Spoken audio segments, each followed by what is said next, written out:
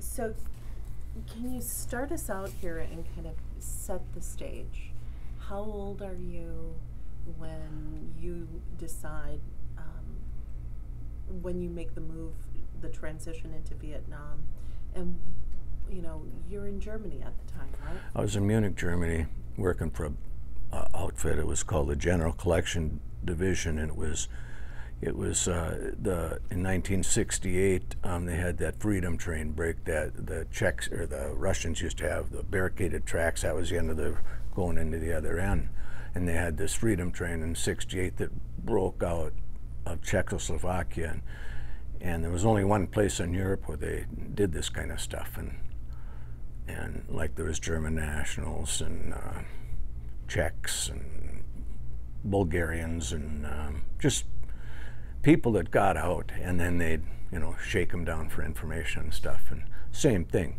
I was rewriting reports of guys that couldn't hardly speak English, let alone write it, you know. So I'd get them in there, and I got to know some guys. It was kind of fun, but I got to know a couple of guys over there, and one of them was a gunship pilot who just really, he thought I was out of my mind when I told him I was volunteering to go over there, and because I'd listened to his experience, and it wasn't a good one, but I don't know, I don't know what it was, if it was, I don't know, maybe it was patriotism. I just felt like I had to see what's going on. And then, like I started to tell you, on the way over there, we stopped in Japan, you know, and everybody going over there, there wasn't 100 words said on the flight, you know. Nobody talked to nobody about nothing. And everybody was strangers. And when we got to Japan, we ran into a plane full of guys that were going home. And the first thing I thought was, oh my goodness sake. You know, these guys were, I thought, they're letting these guys go back to the States like this, you know? And there was no, when you got, and the thing is, everybody looked at these guys like, wow. And the thing is, it didn't take 60 days and everybody looked and acted just like that. It was a culture that, to me anyway, it was a culture of, it's a culture of military higher-ups deceiving the American public and the Vietnam soldiers of what we were trying to do over there. I've read enough books to know that the only reason we stayed over there was Johnson wanted to get reelected. I read a book that said that, and I believed that. But then in that next year, he got so much shit, he just said, I'm not going to do this no more. And I think that's exactly what happened, you know. And it's just a big, well, you know, we hadn't had a war since Korea, you know, that was. So when you were there, what exactly was your responsibility? What were you there to do? What I did is I handled incident reports, primarily incident reports. I handled them. They'd come in from we had 8 or 9 provinces in our 3-corps area, and the stuff would come into me, and then I'd forward it, and I'd get it back, and then I'd go here or there. You never, Air America, I don't know how much you know about them, but they're a bunch of crooks too. You know, the CIA in country, they were undermining us as over there. But anyway, I'd meet those guys, and sometimes I wouldn't know, well, most of the time I wouldn't know what landing strip I was going to meet them at, you know. And I had a panel van for a vehicle. I ran all over the place with that thing. Just put a lot of miles on it. Went to a lot of strange places, saw some strange things. And so you're doing incident reports, and and then you're going and you're checking out these various places? No, I'm not checking them out, going to see the people. Before we start, I'm going to move your seat over just about a foot, if that's all right. Okay. So you get these incident reports, and you're passing these reports on, and then you're. And then I'm getting them back. Uh-huh. Okay, they go through a chain of command of a E8, a colonel, and an ambassador. That supposedly was my chain of command. And then I'd get them back. I might get them back in a day, or, but I'd get them back, and then the whoever up there lists what province and who else other than that person has privy to the information.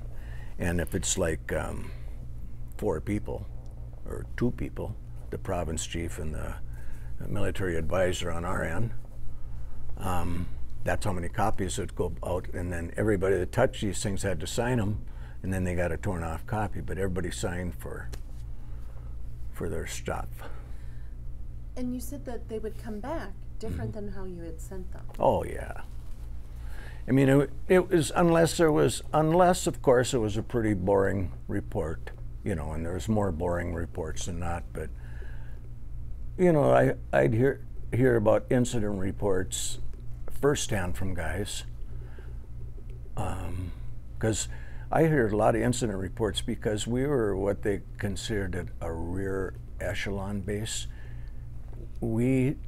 Our unit, I was working for MACV headquarters in Saigon, and I don't know, I got my DD 214, and they said I worked for advisory teams 95 and 96 and 97. I didn't know that until I got out. Just the way it is, It's just the way it was. Crazy. But you're working in intelligence. Mm-hmm.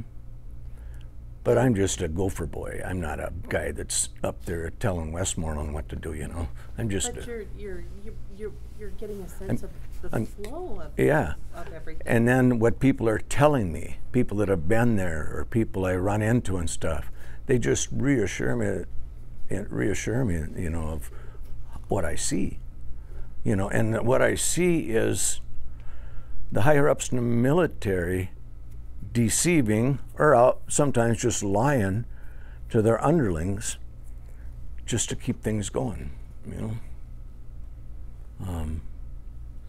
No, I came out of the military with a terrible attitude. Talk about that. How, because of your vantage point, that was a pretty unique position. Yeah. Every day I drove through a major village to get from where we stayed to where we worked. And it was a good vantage point. There was a biggest air base in Vietnam. Bien Hoa Air Force Base was there also. I drove by there every day every day. And your lesson was? My lesson? Yeah. My lesson was, don't believe everything you see and hear. We're over there, and a lot of the people that the press over in the U.S. is demonizing, the hippies and all this shit, There are a lot of guys over there who have been right with that movement, or what the hell are we doing here? But it didn't work out that way. And then boom, you're back, you go and you're back, and you wonder, what the hell happened? What was that all about? So I spent the better part of 40 years just not thinking about it. I wasn't attached to anything or anybody when I went there or when I came home. I just wanted to get, once I got there, I was in no hurry I wasn't in no big deal to stay there, I can tell you that. I'd seen enough after 3 or 4 months to know what goes on. So, do you think there is something that other people do not understand about Vietnam veterans? That they don't understand? Is there a defining characteristic about the men who came through that Vietnam experience, the veterans? You mean what it was like after getting out? Or Yeah, I mean, what how was I it? brought Vietnam home with me? Yeah. Well, I don't know. I wasn't very nice to anybody for a long time. I didn't even go home for about 6 weeks after I got home. And I was a family boy. I was a Catholic family boy before that, you know.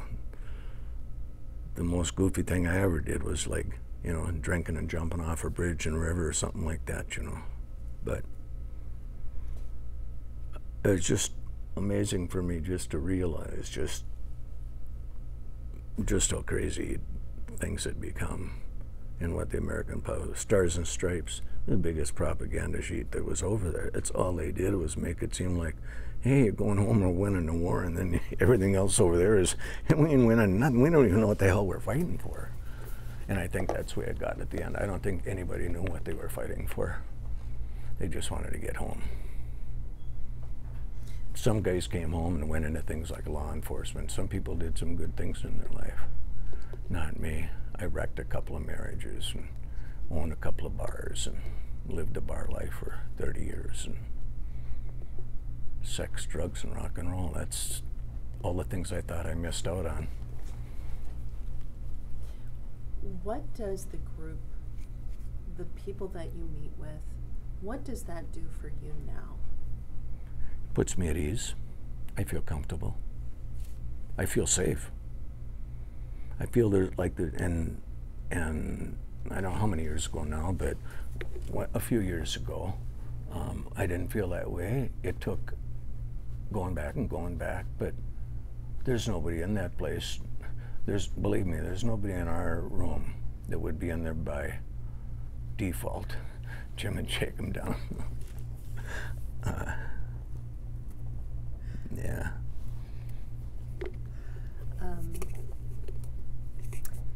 I think you and the whole group of men that I've had an opportunity to meet with are amazing. Amazing. What's amazing to me is amazing that you all survived. amazing we all got together 45 years later. You know, it was, you know, that was a long thing. People used to tell me to go to the VA because they knew I was a mess, you know, but I just totally blew it off. It was easy to do, blow it off, you know. Stay high and get by, and pretty soon 40 years go by. That's what happened to me. I'm not proud of it, it's just what happened, you know.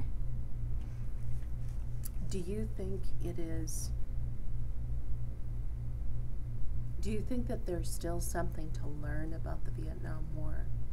Do you think in a way I feel like the Vietnam War veterans are still plowing the field. They're still breaking the waves. I mean, they're still figuring out how to get their claims filled at the VA for I feel bad for them trying to get all that shit done. It's so frustrating. And is it going to change? I don't know. You know, I don't know. So what is there to learn from all of this? Don't trust the government.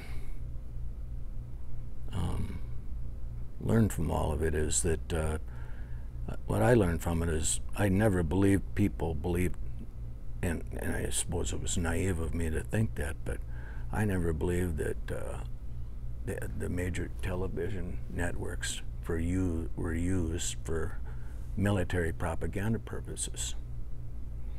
You know, they'd show the worst of the peacekeepers or the peaceful end. They'd show their worst side, and then they show the guys over in Nam. And believe me, if 1 out of 10 wanted to be there, that was a lot. You know, once you see what the hell you're doing there, you say, what am I doing here? You know, sitting here waiting for what, you know? It's just like every time. And what did we as a country learn from the Vietnam War? I'd say not very much, because the French had just gotten their asses kicked over there about 15 years before that, and at the same area, you know, that place, I forget, it was, I don't know, Dien Bien Phu or some damn place or Duc Bien Phu or some damn thing, but the French got defeated there. You know, France is a big country. So we're doing the same thing over and over. Hmm? So we're doing the same thing over and over? It seems like it. It just seems like it's a big war machine. It seems like everything's built around it. Government's built around it. Unions are built around it. You know? I don't know. I'm glad I don't have to know. As crazy as this world's getting with, you know, people like our president and other ones, and it's just getting, no, don't get me wrong, I have as much respect for Donald Trump as sure as hell as I did for Obama or that guy that was head of the VA. When we used to go into Superior all the time, I'd see the head of the VA was some Japanese guy, and then it was Obama after that. And now it's, I don't even know if they got Trump up in there. Probably not. But yeah, it was an experience. It was a learning experience. A lot of people, I know people that still got so much anger in them they can't talk to people. They just do erratic shit all the time, and those people I really feel sorry for. I got a good friend like that. I got out of the service, of course. What did I do? I cloned right with him, you know. Then I bought a bar in Grand Rapids, and he asked me one day if and this guy, you know, he got just about got his head shot off. And one day he asked me if he could stay upstairs. And he was there for 8 years. 8 years and 2 marriages. So, and I laugh about it now because what else am I going to do? You know, can't change one thing. I just want to have a little peace in my life, and that's what I find out that I'm so glad that meeting is Monday morning at 10 o'clock. It just starts my week off, and I hear guys say that all the time, you know. Is there anything else that you feel is important that you'd really like to say about that whole experience and that I didn't give you a chance to say that you feel is important? Well, it's only my opinion. I don't think we should have ever been there. I think we should have got out of there rather than escalating the war when Johnson did it just to get reelected. And then he stepped down. What a jerk. You know, the war protesters weren't letting government be government, and it bothered the hell out of them, you know. I just think it was, I think about movies like Happy Days. I got to live that kind of a life until I was 18. It was nothing but, you know, fun. And then flying into Cameron Bay there, the first thing I saw was the beautiful sand beaches, the beautiful lush greenery. And as soon as I got off the plane, the first thing I smelled was this big, and nothing but blue sky, big clouds of billowing black smoke.